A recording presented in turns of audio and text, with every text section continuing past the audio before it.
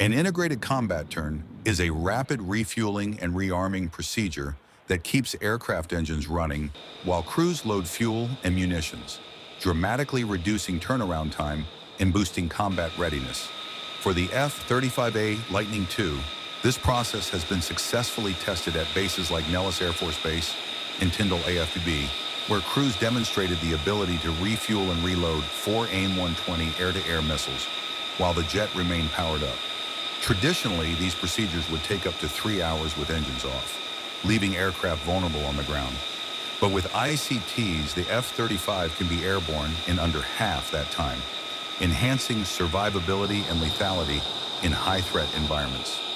These tests mark a shift in Air Force strategy, emphasizing speed, precision, and readiness, especially in contested or remote theaters where every minute counts.